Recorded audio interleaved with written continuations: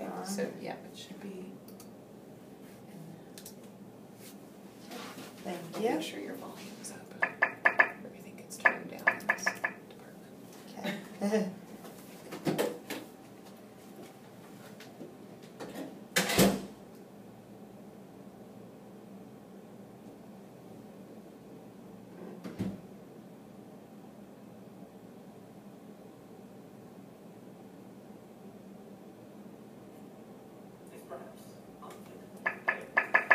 To imagine not having free and legal access to alcohol.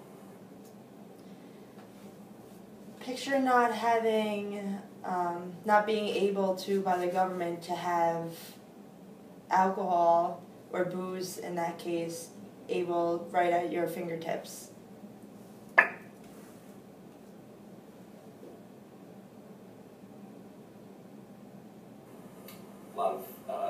A lot of Americans use alcohol as a means of celebrating or honoring an event. But there was a period in American history when the manufacture, transportation, and sale of alcoholic beverages was considered illegal.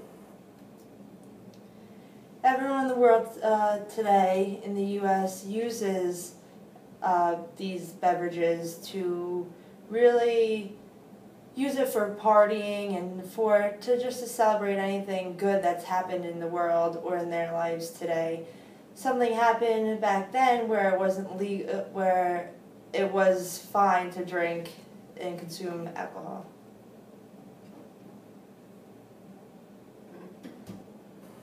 Prohibition was enacted with the passage of the 18th Amendment in January 1920.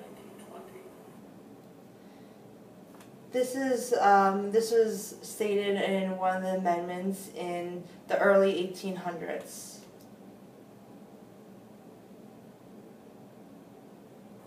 And many Americans cheered the passage of this law. The U.S. was so excited and celebrated this statement that's passed by the government.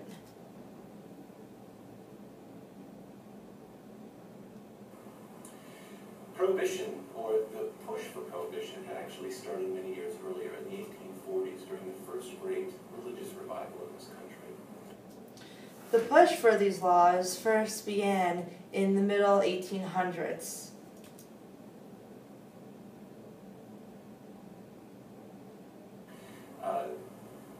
Religious organizations often argued that alcohol led to the breakdown of the family unit and brought about many issues that could be avoided if alcohol wasn't allowed to be drunk.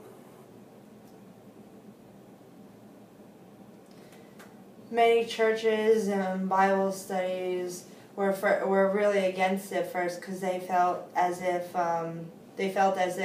it would break away families and separate the families and the relationships they have between one another.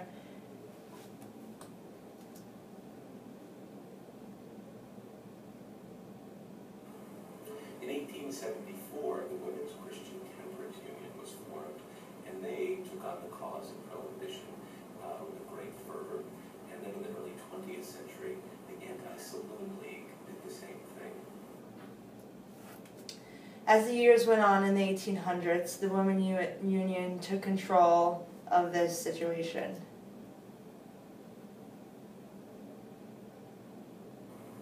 Again, prohibition was passed in January 1920, and to repeat, it was specifically prohibiting the manufacture, transportation, and sale of alcohol.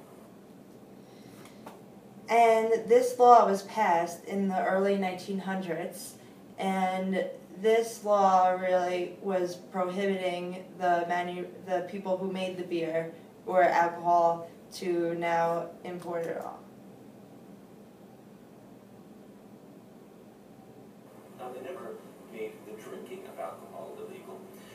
For religious and medicinal purposes, people could still drink alcohol, and any ship more than 3 miles off the coast of the United States was also considered exempt from prohibition.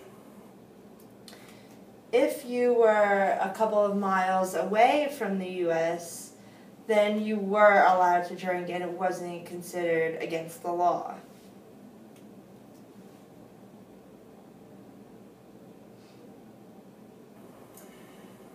People argue that prohibition never really achieved what it set out to do, because almost as soon as the law was enacted, organized crime rose.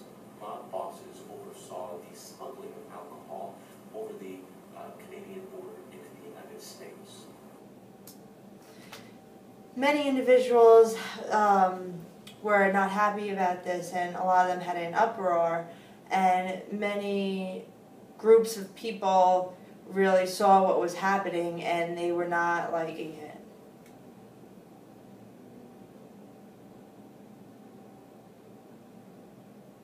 Backroom speakeasies began opening all over the United States and were especially popular with the wealthy classes of Americans who still wanted to have access to alcohol. And it was still good when the upper class of the U.S. people, when they liked it, they were able to have it. It was easier access for them. Home breweries even popped up, and concoctions such as bathtub gin began to be manufactured, sold, and certainly served, often in coffee cups. Some hard alcohol started to be able to have access to people in such as cups that you have your Joe in the morning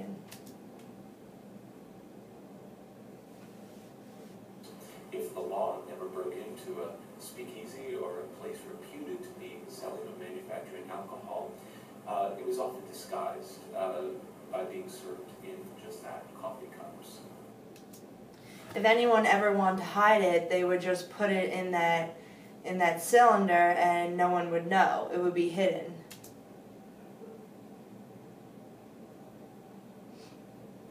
Well, finally, after 14 years of illegal trafficking and an increase in crime, the 18th Amendment was repealed with the passage of the 21st Amendment.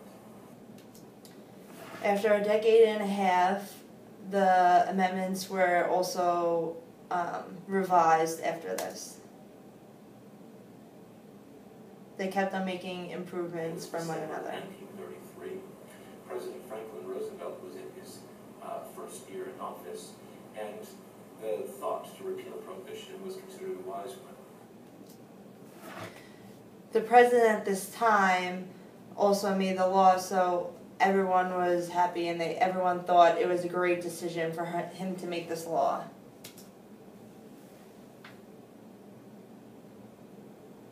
The country was suffering through the Great Depression, and many Americans argued that the United States was being denied great tax revenues on alcohol that was still being manufactured and served, but not legally sold.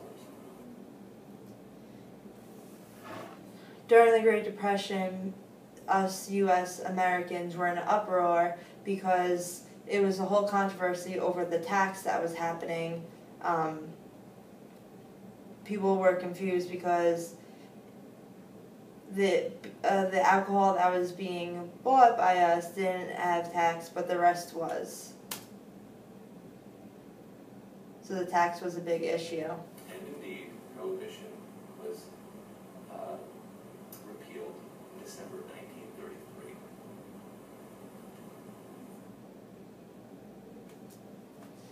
So the use of alcohol and the law for alcohol was appealed in the early 1900s, and it went from there.